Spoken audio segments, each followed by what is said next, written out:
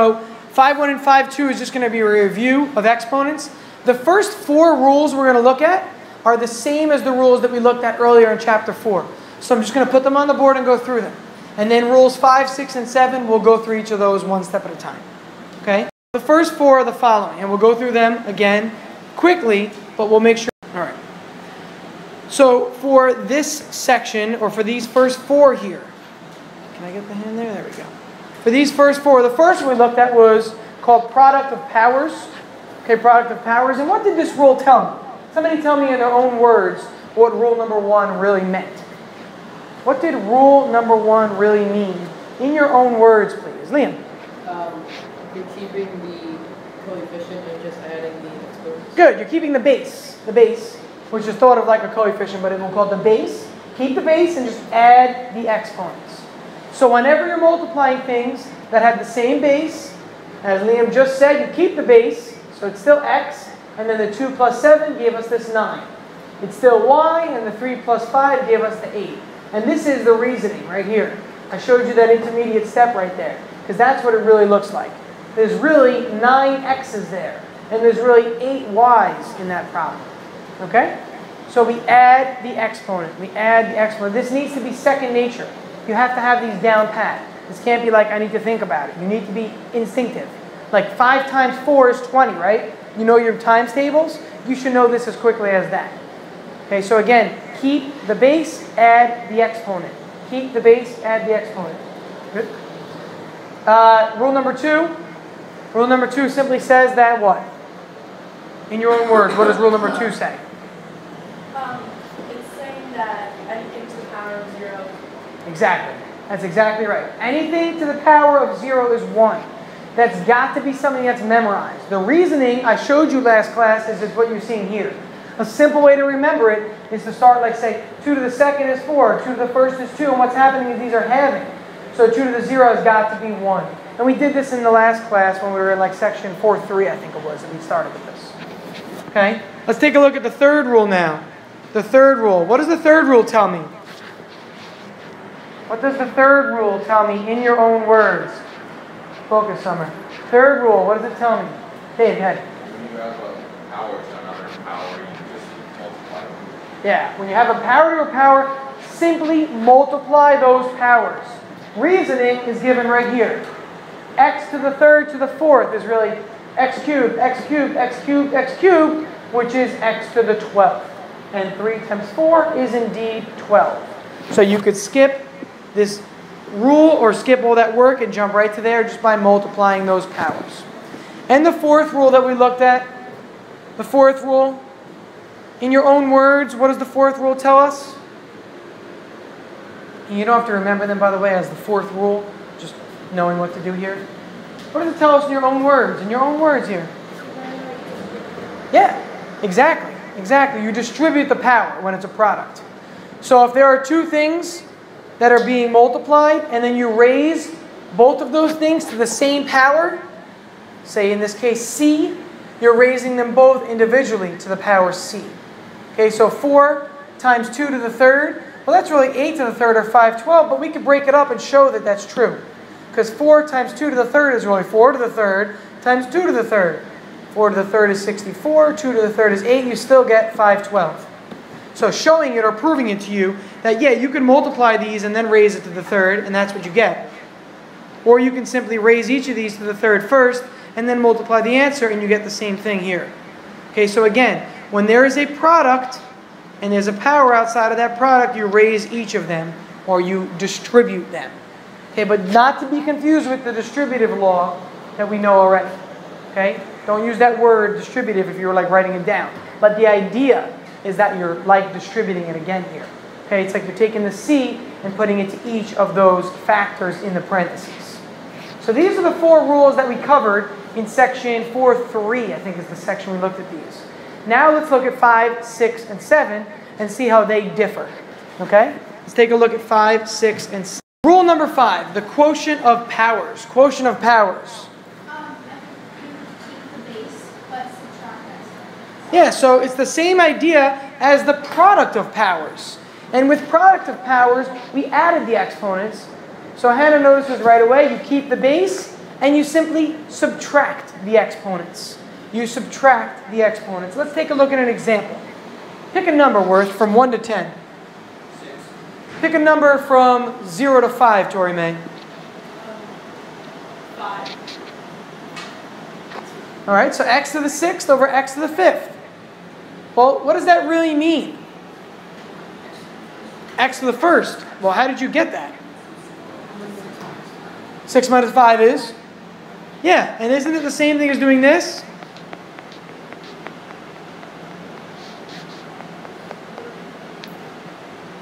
And then noticing that, oh wait, there's 5 here, and 5 of these cancel, leaving behind simply this x, which is where that comes from. So again, the idea here is that in these problems, we're going to see that if you have a numerator and a denominator, simply subtract the exponents. Now, what happens though if the numerator is smaller than the denominator? What happens if the numerator is smaller than the denominator? Dave? Yeah, you'll get a negative power. You'll get a negative power. So let's take a look at an example of that to lead us into the next rule. So before we go to the next rule, let's say we had a to the 3rd over a to the 5th. What's 3 minus 5, everybody? Yeah, negative 2. So this is really a to the negative 2. But if I were to write it out, what would it look like? Yeah, because we have this.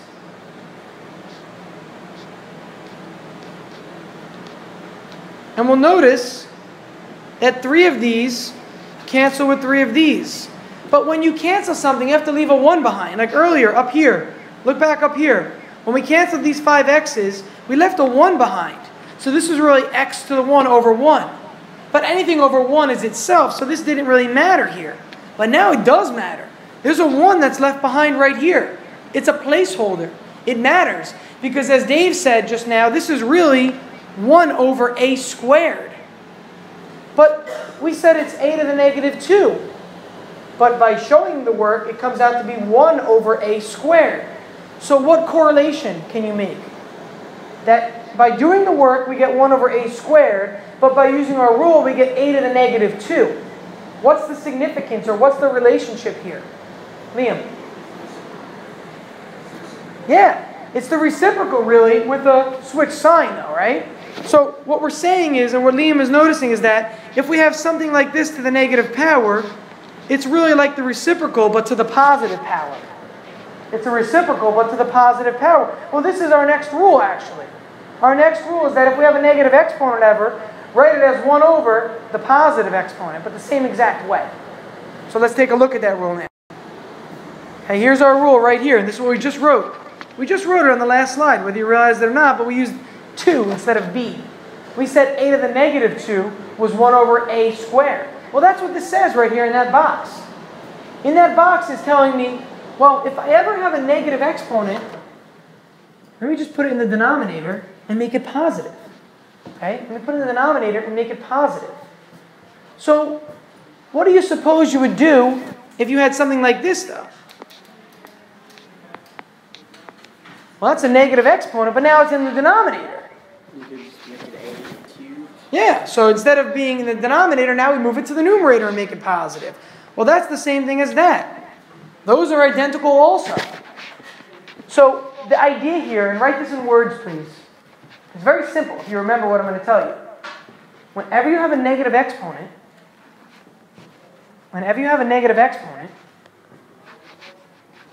move it to the other part of the fraction, meaning if it's in the numerator, put in the denominator, if it's in the denominator, put in the numerator, and make it a positive exponent. So whenever you have a negative exponent, move it to the other part of the fraction, which you might not notice is there. There's always a denominator. And make the exponent positive. And make the exponent positive. I also want to take a quick look at this other rule that I wrote down.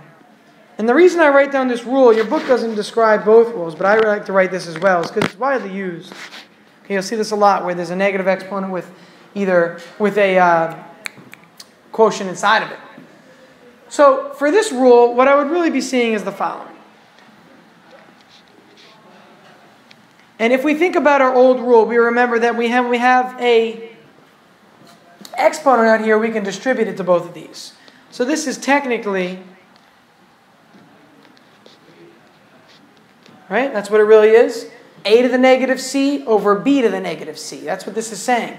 We're raising this quotient, a over b, to the negative c power. So we would distribute the negative c to both of them, or raise them both to the negative c.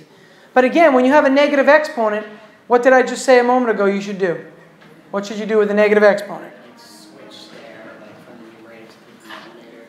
And aren't they both negative here? So we're going to just switch them both and make them positive. So this becomes b to the c over a to the c. This one moves up here. This one moves down here, which is really what this is. That's what this is saying up here at the top. This is really b to the c over a to the c. So this is another good rule to remember. If you have a quotient with a negative exponent, you can just simply flip the numerator and denominator and make it a positive exponent. It's the same thing we said. Okay, so remember, please, when there's a negative exponent, flip or switch the location of whatever your base is, or wherever your base is. Okay, wherever your base is. Let's see if I want to do an example of this. All right, let's try one that looks like the following. Let's say we have x squared y z to the fourth all over x to the fifth y to the second z.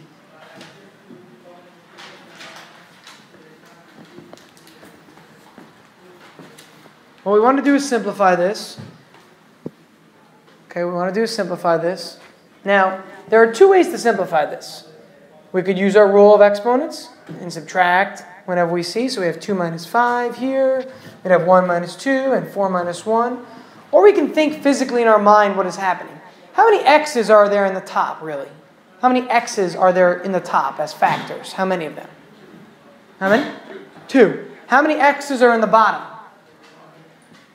Everybody? 5 in the bottom, right? X to the fifth. So there's 5 in the bottom and 2 up top. If I cancel the 2 up top with 2 from the bottom, how many are left in the bottom? 3. So one way to do this is just to simply simplify it and say, well, that's x to the third. Okay, because there's 2 up top. These 2 x's are really written like this. These 5 are really written like this. So technically speaking, I can just cancel. Okay, I can cancel these 2 with these 2, leaving behind 3 x's. That's where x to the third comes from. That's one way to approach these problems, and that always works. And personally, I actually do that a lot. I approach it that way. Another way to approach this problem, an alternate way, is to use our rules. What's 2 minus 5, everyone? Negative 3. So this would be x to the negative third. No more fraction in this problem here. Okay, we'll see that there's 2 different answers we're going to see. Now, if I continue in the way we were going here, what would it become for the y part? What would the y become? If I did y to the first over y to the second, I subtracted the exponents again, what would I get? Y to the negative, like 1, or you could just get y for the other one. And the other one just becomes a y here, good. And what about the z? What about the z? What would I get when I simplified z? Tori May? Z the second on top. Not second. We have 4. Oh, sorry. Z to the third. Yeah, z to the third up top here. Or 4 minus 1 is still z to the third down here. So that part wouldn't change much. Well, those look like 2 different answers, don't they? Are they different at all? They're different in the way they look, but are they actually different? Why not? Because it's negative 3, negative 1. Which is really like taking them and... Like dropping them down to the denominator. Yeah, so take a look here. These negative exponents that Arthur is mentioning, remember if it's a negative exponent, we just said move it, right? So take these 2 here that I'm circling and imagine moving them to the denominator because they're both negative, right? These are both negative exponents. So you would technically move them both down to the denominator, but there is no denominator. So you make a denominator. Simply go like this. Just rewrite everything that's positive in the numerator and then put the stuff that was negative in the denominator, and you get back to the answer that we had up here. So again, with these problems, there's not just one way to approach them and to solve them. You can use your rules of subtracting. You can use your rules of subtracting, and then you can go ahead and you can, hold on, let me clear that because this is not working now. You can use your rules of subtracting and then go ahead and rewrite them, or you can think about them in your mind as how many are in the top, how many are in the bottom, and when they cancel, what is really left behind. Okay, what is left behind? Let me just reconnect to AirPlay. Are you kidding me?